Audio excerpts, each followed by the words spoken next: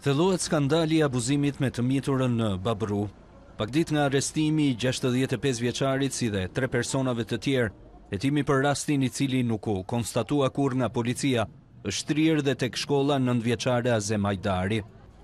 Burime pranë Prokurorisë thanë se po verifikohen të gjitha veprimet e drejtuesve të shkollës, pasi ka dyshime se kanë qenë në dijeni të abuzimit seksual nga ana e Abaz Dogës, I cili punonte si roje dhe nuk kanë raportuar në organet kompetente.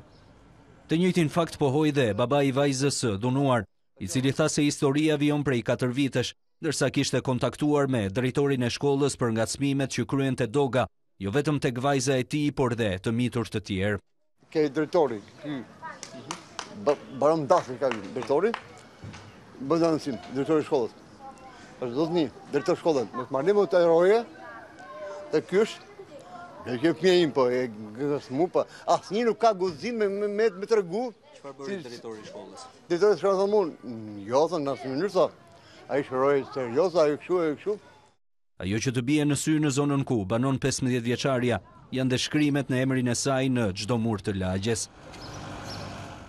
Efektivët e komisariatit numër 5 nuk I pan kurrë këto shkrime, ndërsa specialistët e zonës nuk u interesuan se përse I njëjti emër ndodhej në çdo cep të lagjes, edhe pse shumica e banorëve e dinin historinë. Aslani, ky përfshimi.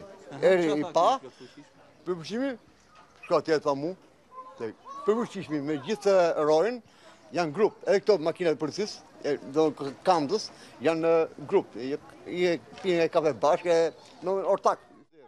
Askush nuk foli për kërcënimet që I bëheshin të miturës, ndërsa baba I saj kërkon ndihmë nga shteti të largohet. Po kam si shtetin me ndru shpinë. Abaz Doga, 65 vjeçari, punonte prej disa vitesh si roje I shkollës 9 vjeçare Azem Hajdari.